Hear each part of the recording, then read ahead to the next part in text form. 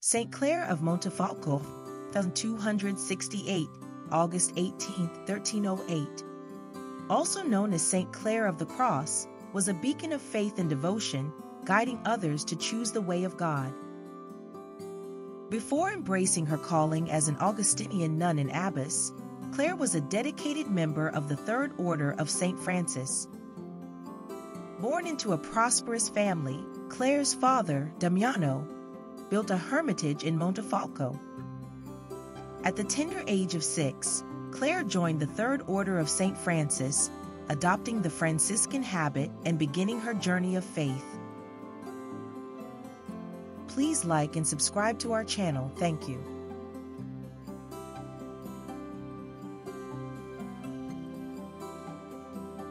In 1290, Clare made her solemn vows of poverty, chastity, and obedience, becoming an Augustinian nun.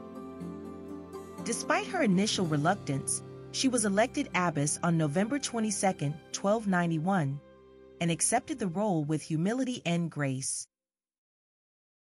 During the Epiphany celebration in 1294, Clare experienced a profound spiritual ecstasy after a heartfelt confession.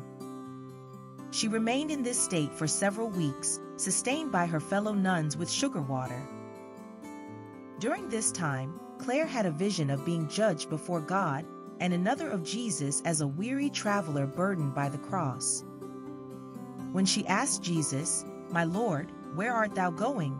he replied, "I have looked all over the world for a strong place to plant this cross firmly, and I have not found any." Clare, moved by her desire to help, reached for the cross. Jesus then said, "Clare, I have found a place for my cross here. I have finally found someone to whom I can trust mine cross," and he implanted it in her heart.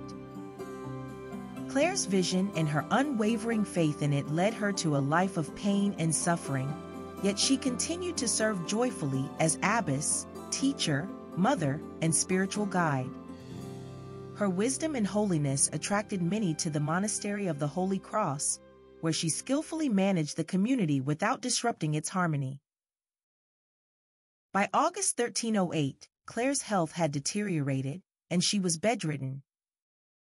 On August 15th, she received extreme unction, made her last confession, and passed away at around 40 years old.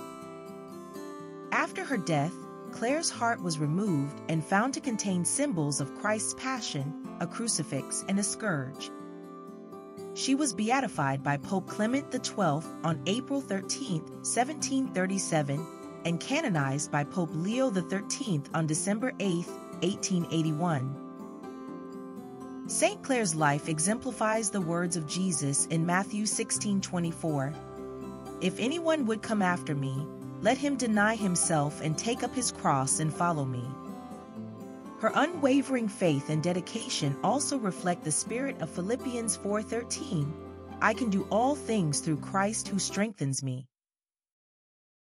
May Saint Clare's story inspire us to carry our crosses with faith and joy, trusting in God's plan for our lives. May God answer our prayers and bless us in Jesus Christ's name. Please like and subscribe to our channel. Thank you.